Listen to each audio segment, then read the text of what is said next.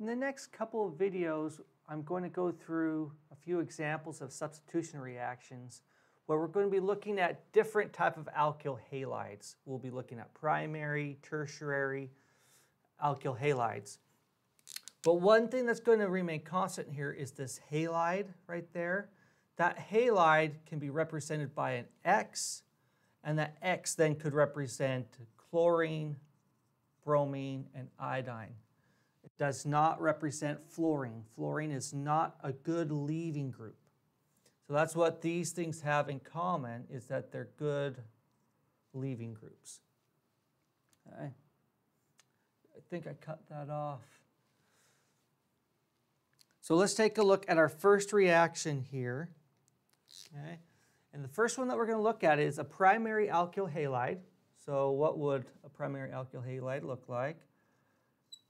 We could say, okay, right there, that's a primary alkyl halide. Now I could have used any of these three halogens. And it says with sodium hydroxide. Sodium hydroxide. And what is that going to give us? What is our answer going to be? The answer is it's going to form an alcohol. Okay?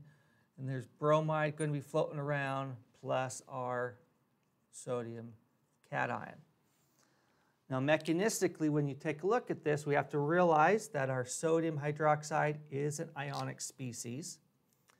And so all that we're interested in is the anion, because that's the electron-rich species that's going to do the substitution reaction. On our alkyl halide, we have a good leaving group. And since this is a primary alkyl halide, we can invoke a SN2 mechanism. And the way that SN2 mechanism works is that we take a lone pair off of the electron-rich species. We see that this carbon right here is the electron-poor species.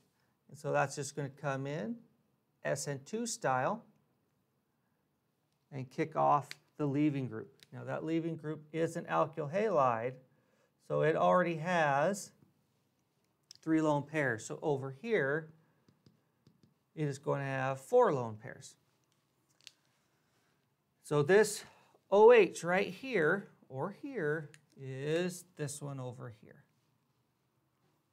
It's just a basic SN2 mechanism.